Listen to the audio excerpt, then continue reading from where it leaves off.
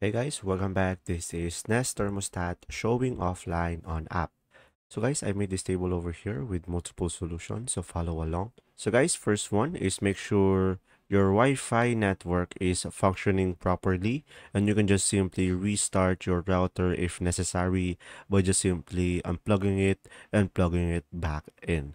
Now, another one is just simply restart your Nest Thermostat by going for the settings, going for the reset, and just simply select restart.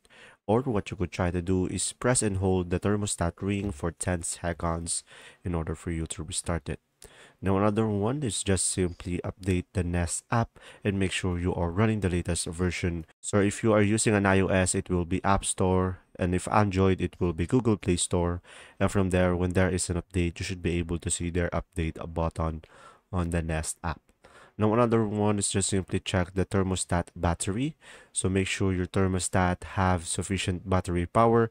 You can check it by going for the settings and going for the power, and you can just simply charge it if necessary.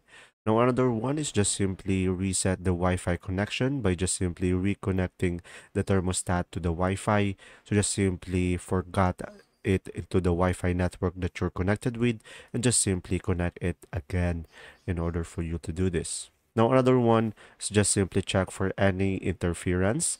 So make sure to move your router away from microwaves or other electronic devices that might cause signal disruption, and make sure there are no interference between the thermostat and the Wi-Fi connection.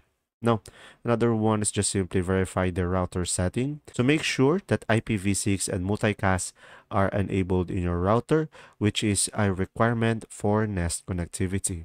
And another one is just simply perform a factory reset by going for the settings, going for the reset, and just simply select factory reset. And from there, just simply set up your thermostat again. Now, if any of these doesn't work, just simply contact the Nest support for professional assistance and for further assistance. There you go. See ya.